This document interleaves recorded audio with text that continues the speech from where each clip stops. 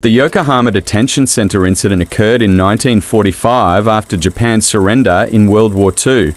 American prisoners of war were released from the Yokohama detention center. The Japanese guards, who had previously overseen the POWs, bowed before them as a sign of respect and acknowledgement of the end of hostilities. This gesture marked a significant shift in power dynamics and symbolized the reconciliation between Japan and the United States.